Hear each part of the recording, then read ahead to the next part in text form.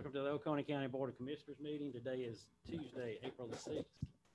If you're joining us virtually to comment during the public comment portion of the meeting, please use the raise hand feature in Zoom. After a moment of silence, we'll have Commissioner Horton lead us in the pledge. Please stand for a moment of silence.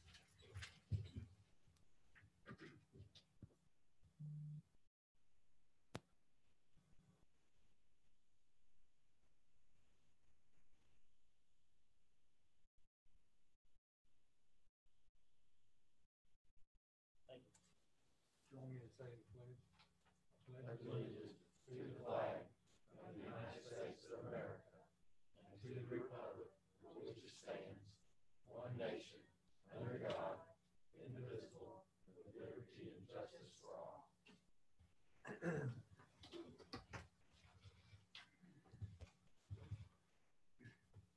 First item of business will be to approve the agenda. I'll make a motion to approve the agenda as submitted. Second. We have a motion second. All in favor? Aye. Thank you. Motion carries. Next item is statement and remarks from citizens. This is for anything that's not on our agenda for tonight. Yes, ma'am. Yes, my name is Helen Haynes. I live at 1170 Chadwick Drive, and I just had a brief comment. I would appreciate the 5 minutes if possible. But I had a comment on the March 2nd decision regarding Dave Mulkey's stone store, the storage house, and the mercantile. In the South, there's an old expression that goes like this. It describes a person's actions in a certain situation. It's called putting lipstick on a pig. The planning staff in their analyses of the stone store location called it what it is, never called it what it is, an industrial category business. It's a building materials, masonry, and landscaping supply store with outdoor storage.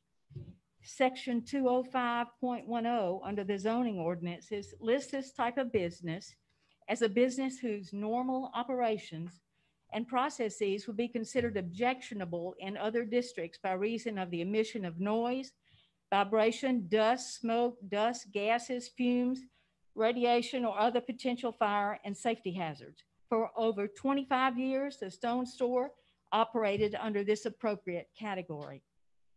A building materials dealer will not be found under any other category in the county ordinances.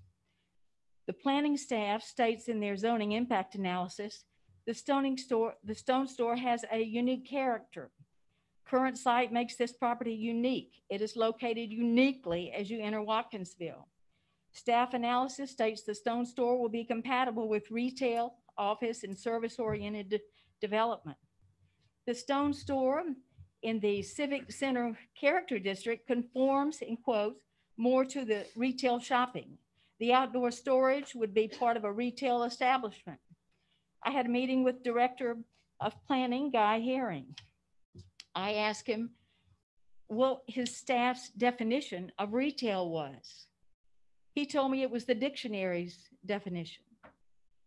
My Webster's dictionary defines retail as the sale of goods, of articles, individually or in small quantities, selling directly to the consumer. The bulk of the stone store's products are sold in bulk to contractors, landscaping companies, schools, sports organizations, and individuals with hardscape or landscape projects. Their products are river rocks, crushed stone, sand, soil, mulch, landscape boulders, field stone, palletized river stone, flagstone, snapped flagstone, infill mix, and brick dust for ball fields. This is not a description of a retail business. Even an individual's purchase of gravel or rocks would likely be in the hundreds of pounds. Mr. Herring called the stone store a retail store. He and his staff have created their own definition, very different from Webster's and common usage. I asked Mr. Herring what criteria his staff used to determine their recommendations that you accepted. He said, they're just opinions. They're just their subjective opinions. I asked, were any recent studies on health hazards done? Considering the silica particulate or brick dust of the business that will be 50 feet from a subdivision? No. Were there any realtors consulted or any property surveys done regarding developments contiguous to subdivisions and property values? No. Yet the staff felt qualified to state, with a 6-foot fence and 6-foot fir trees and an 8-foot fence around the storage area, this would be sufficient to mitigate noise and hazards for a neighborhood 50 feet away. Further, they stated unequivocally, in quotes, there will be no negative effect of adjoining property values. No negative effect. The development of this site will only increase nearby property values. That is unfathomable to me. Opinions that can't be supported by facts are worthless opinions. And a building material store that sells masonry, landscaping supplies, and has outdoor storage, no matter what you call it, is an industrial business. That's the end of your time, ma'am. You have put lipstick on this pig, but it still smells, looks, and acts like a pig. That's the end of your time. Thank you. Anyone else? Anyone virtually? Thank you. Any statements or remarks from commissioners? Not for me.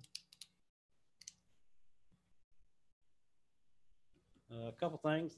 This April 4th through the 10th is National Library Week. So if you get a chance to go by the library and tell them thank you for what they do. Also, there will be a Oconee County mass vaccination event. This is scheduled for the first shot on April the 17th. And this will be from 9 a.m. to 1 p.m. Registration is required. If you go to our website, you'll see the link in order to register.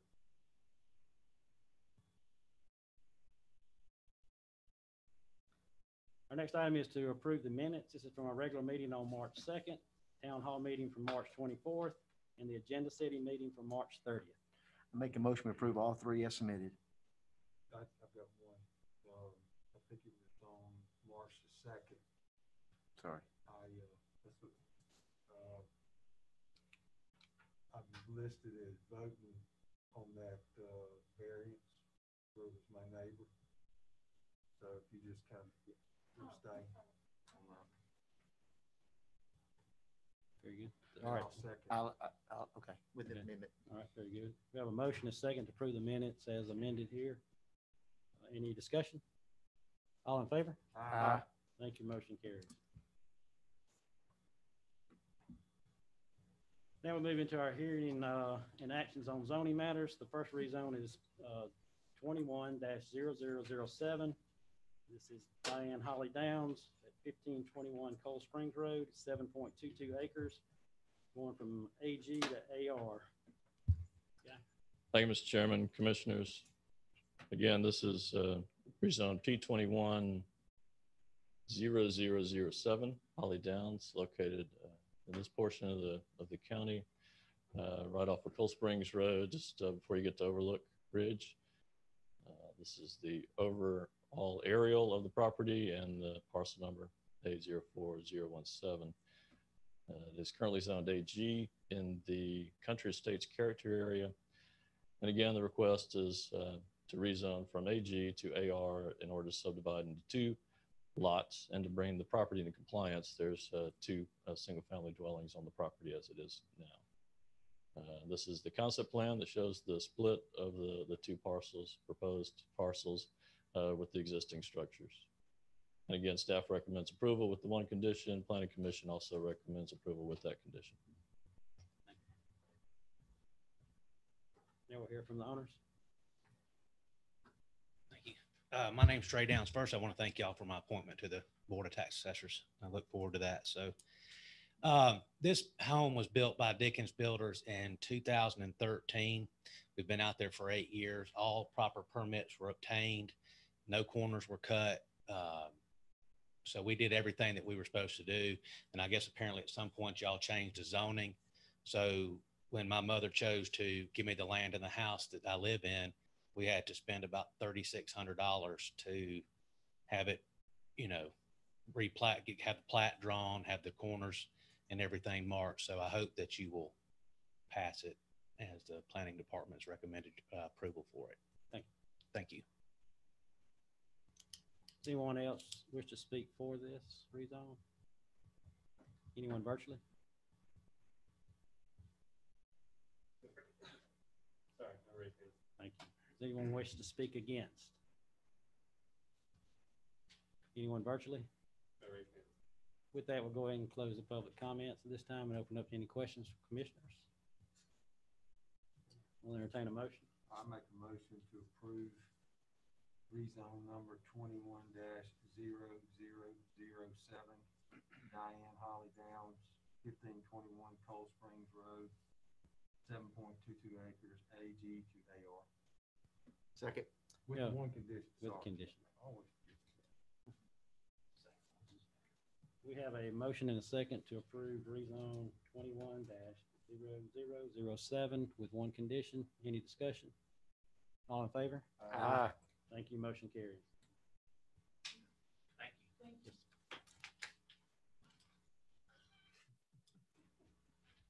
Our next item is to consider variance number P 21-0027.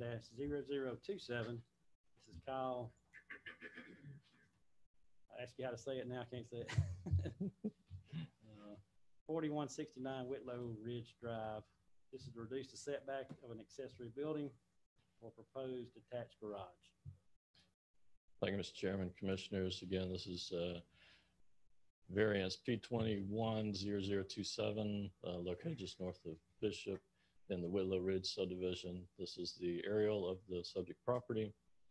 It's currently zoned AR in the country estates character area. You have in your packets the concept plan showing the proposed garage accessory structure and the distance from the property line, reducing from 15 to 8 feet on that side. These are representative photos of the location and of the proposed structure. And again, they're requesting the variance from 15 feet on the side setback to 8 feet for the detached garage. Staff recommends it does meet all necessary conditions to grant the special exception variance and recommends approval with the one condition that's reduced to only to 8 feet in that area of encroachment. Okay, Kyle, now you can come up.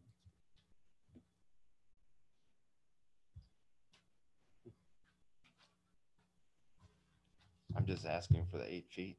I've got my approval from my neighborhood and my next door neighbor. I have a letter from both of them with the approval and also from the environmental health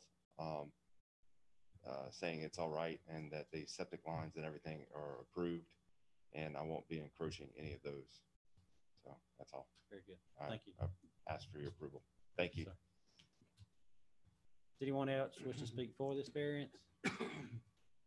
Anyone virtually? Does anyone wish to speak against? Anyone virtually? With that, we'll go ahead and close the public comments at this time and open up to any questions from commissioners. We'll entertain a motion. I make a motion to approve variance number P 21-0027, Kyle Began and Laura Began, 4169 Whitlow Ridge Drive, .70. Request reduce the setback of an accessory building for proposed detached garage with one condition. We have a motion and second to approve variance number P 21-0027 with one condition. Any discussion? All in favor? Aye. Thank you. Motion carries. Thank you very much. Thank you. Next item is consider one appointment to the Planning Commission. This is for an unexpired term.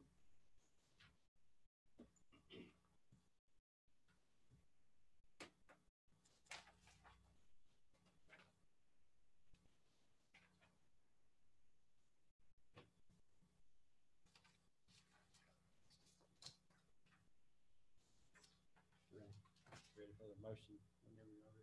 Okay. I'd like to nominate Courtney Matt Elder for the term that begins immediately and expires 9/30/2023. I'll second. We have a motion and a second. All in favor? Aye. Aye. Thank you. Motion carries.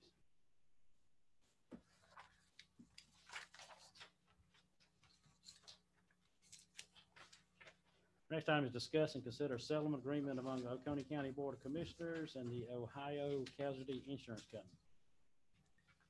This has a little history to it, and I'll just remind everybody.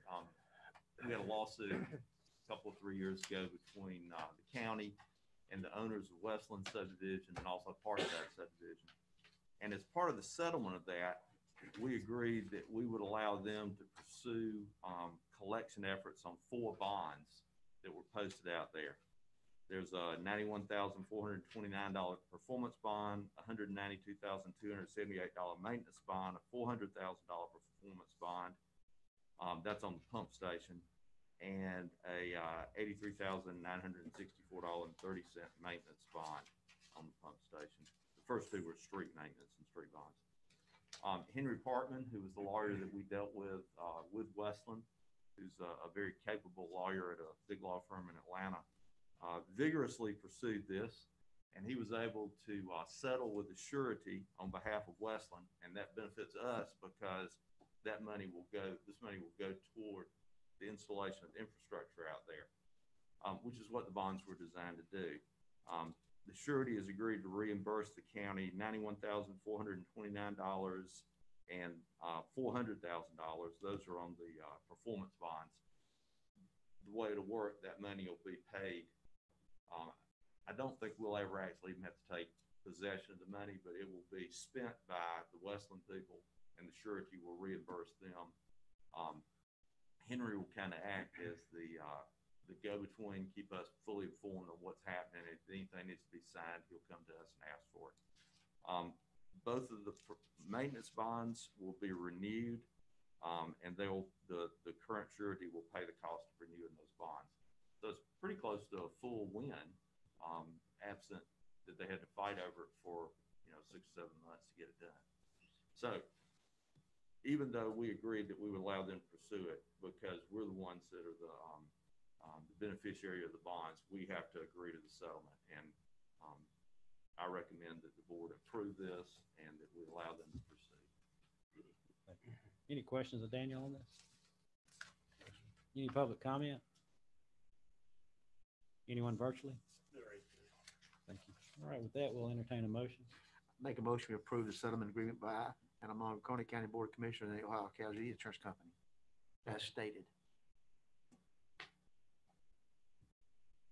Who did the second? Chuck. Very good. We have a motion and a second. Any discussion?